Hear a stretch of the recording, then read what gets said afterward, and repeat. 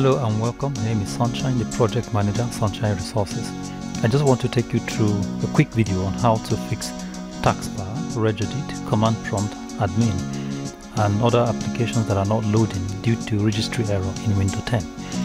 I just discovered that all of a sudden my taskbar, Regedit, command prompt, admin, and other applications such as Camtasia, Pinnacle Studio were not loading up each time I click on them. Even the system restore was not also working. Other solutions I got in which I have to go through the taskbar, the Regedit or command prompt could not work because all these gates were not working. The only options I had left was to use the inbuilt automatic repair mechanism installed in Windows 10. And if that is the problem you're facing, I believe if you go through this process, your computer will come back to normal.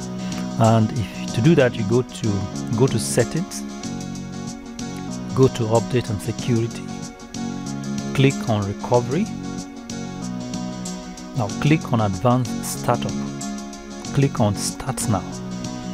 Now I will not be able to take you through this process, but I'm going to read it out for you. This is what you will go through. At the choose of an option screen, click troubleshooting. At the advanced options screen, click automatic repair. Choose an account and log in when prompted to do so.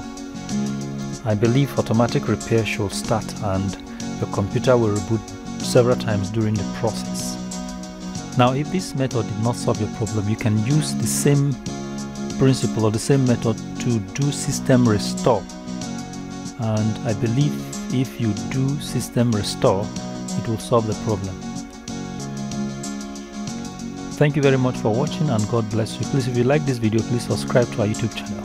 Thank you very much.